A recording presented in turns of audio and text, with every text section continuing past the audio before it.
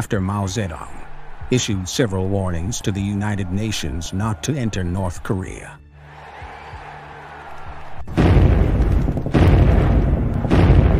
The United Nations forces, primarily composed of U.S. Marines, advanced rapidly into North Korea with the intention of reuniting North and South Korea before the end of 1950. Mao Zedong sent the People's Volunteer Army to infiltrate the northeastern part of North Korea. The United Nations forces, under the command of Major General Oliver P. Smith, were tasked with advancing towards the Yalu River, the border between North Korea and China.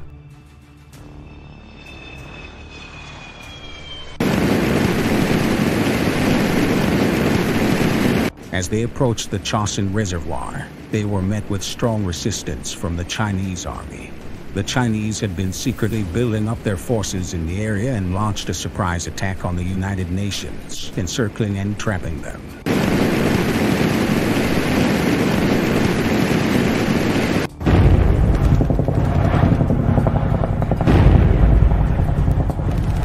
A brutal 17-day battle in freezing weather soon followed.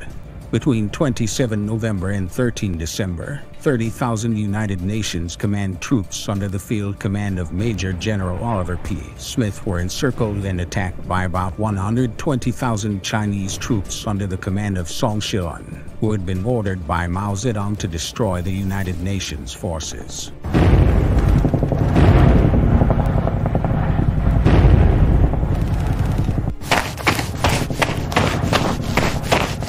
Faced with the sudden attacks by Chinese forces in the 8th Army sector, General Douglas MacArthur ordered the 8th Army to launch the Home by Christmas offensive.